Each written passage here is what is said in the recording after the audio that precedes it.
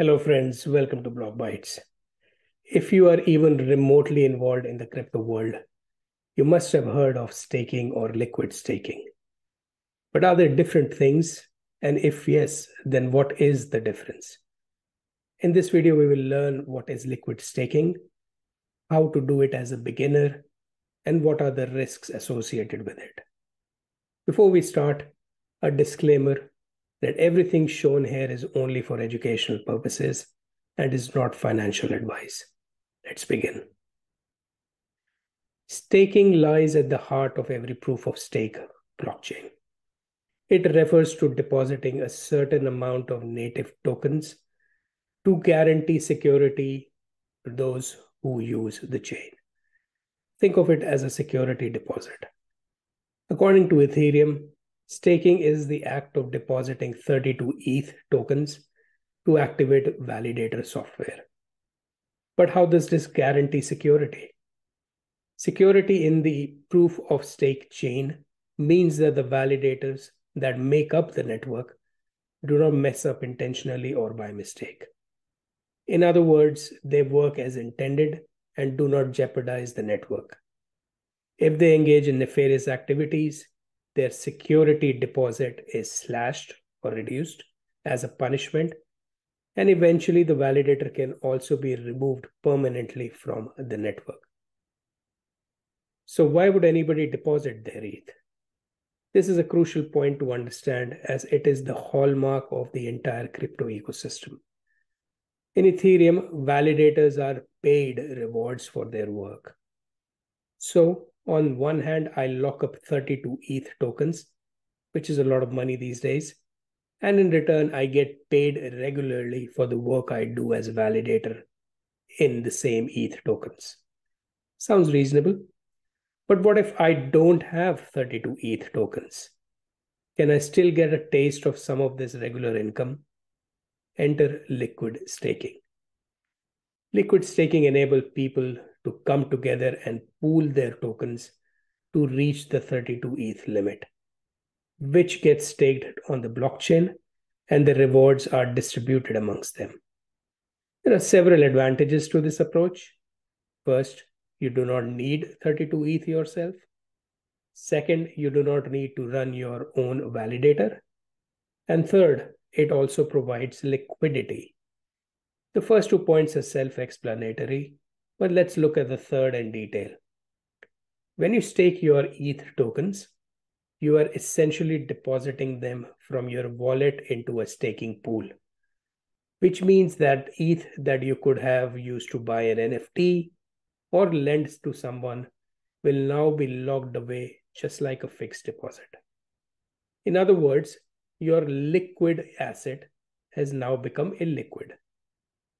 Liquid staking solves this problem by minting and providing you with a staked version of the ETH token to replace your original ETH tokens in your wallet. This is a powerful concept. Not only will you receive the regular rewards for your staked ETH, but you now also possess the same amount of liquid ETH. It is as if you never parted with your ETH tokens. You can now buy that NFT using the staked version of the ETH, or better, lend it and get lending rewards over and above everything else. No wonder liquid staking has overtaken DeFi giants like Uniswap and Aave in TVL and is now the dominant category. Now that you know the power of liquid staking, let's look at some commonly used liquid staking protocols or projects where you can go and stake your tokens. Please note, I have deliberately kept centralized exchanges out from this list, although staking through them is the easiest. Because of the market crash of 2022, I have learned to stay away from centralized exchanges as much as possible. That is what I also recommend. Lido is the most popular liquid staking project and the first to create a liquid staking mechanism for ETH holders. Lido can also be used to stake other tokens like Sol and Matic. The picture provides the annual percentage return you will get for staking your tokens. The stake tokens received in exchange are denoted with an ST prefix. For example, staked ETH will be ST ETH and staked SOL will be ST SOL. ST ETH is a rebasing token, which means once acquired, the number of tokens you hold increases without requiring any action.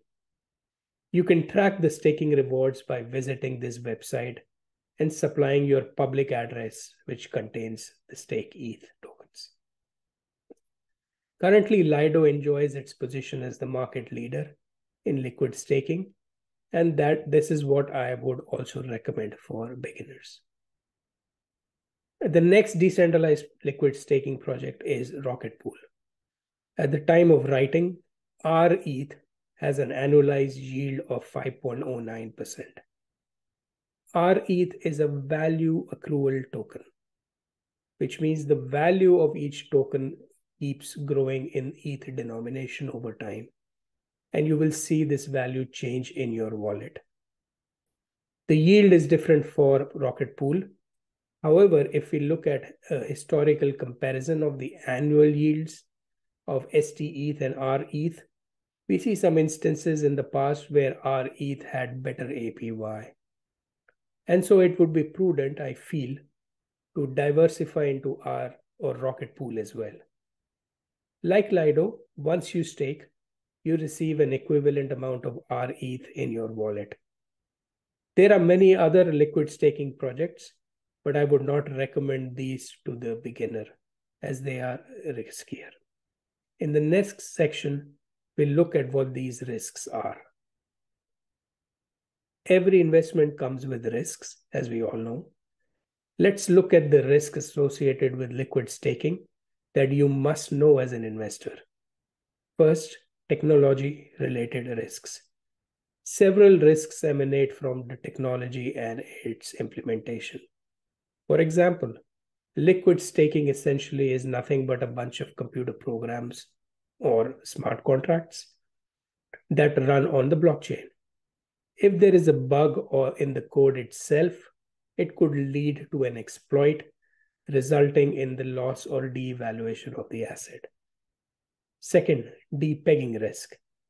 Stake tokens are not pegged to their underlying assets value.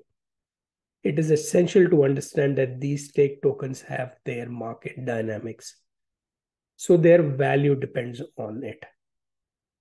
For example, in the aftermath of the Terra Luna meltdown, selling pressure was seen on STETH as companies scrambled to generate liquidity to pay off their debts and liabilities, which caused a dip in its value vis-a-vis ETH itself. Third, liquidity risk. In a bearish market where there is selling pressure on a staked ETH, on a staked token, it is possible that you might not be able to exchange your staked ETH for ETH because of the liquidity crunch, as everybody else is also doing it. Fourth, the risk from over-leverage. The crypto ecosystem is known for over-leveraged trades. Every day, people invest their staked assets into various leverage trading opportunities to add as much additional APY on top of what you would get from staking. The more APY you run after, the riskier your trade becomes. Every liquid staking project has this risk, but it is more significant for projects not at the top. So I do not recommend other projects to beginners. I will end this video with a summary of what we have learned so far. Staking and liquid staking are different. Staking requires 32 ETH, whereas liquid staking can be done with as low as 0.01 ETH tokens. Liquid staking pools are all the little contributions together to make 32 ETHs before staking them on the blockchain. Several risks exist with liquid staking, which if materialized could result in loss of funds. Lido and Rocket Pool dominate the market and are the least risky liquid staking providers. And finally, centralized exchanges providing staking rewards are the easiest to use, but are also the riskiest among all the liquid staking providers. I hope you liked this video. Please make sure you understand the risks before investing your assets in liquid staking. I recommend reading more about this topic before taking that decision. Do like and share, and I will see you next time with another fresh bite. Bye-bye.